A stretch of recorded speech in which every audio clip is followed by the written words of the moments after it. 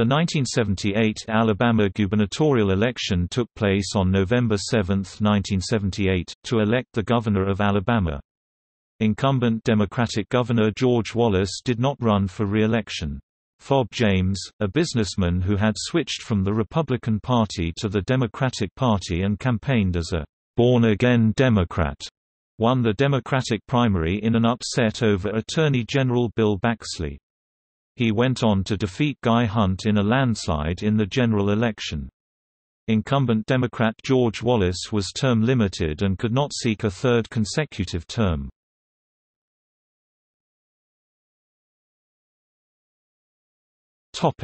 Democratic primary.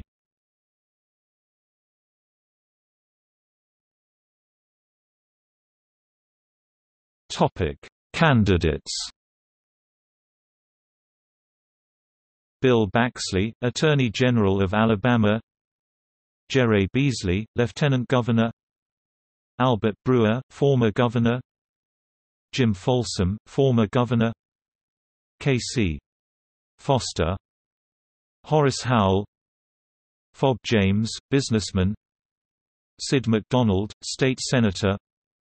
Bob Muncaster. Shorty Price, perennial candidate. Fred Sandefer. Cornelia Wallace, former First Lady of Alabama. Charles Woods, businessman and perennial candidate.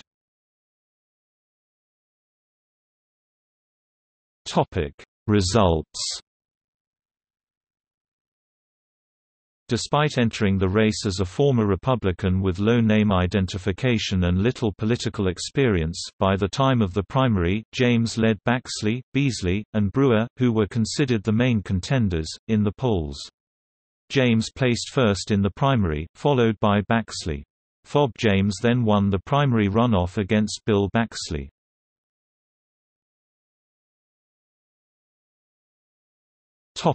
Republican primary.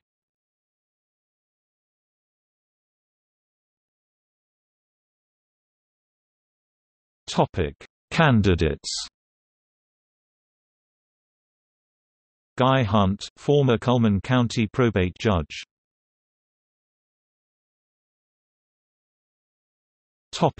General election.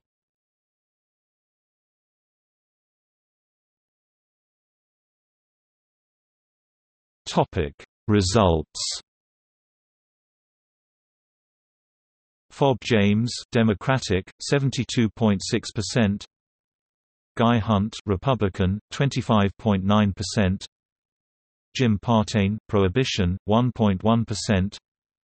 Richard Dare, Independent, 0.5%. Fob James won all but two counties, Cullman, where Hunt had been probate judge, and Winston, a traditionally Republican stronghold.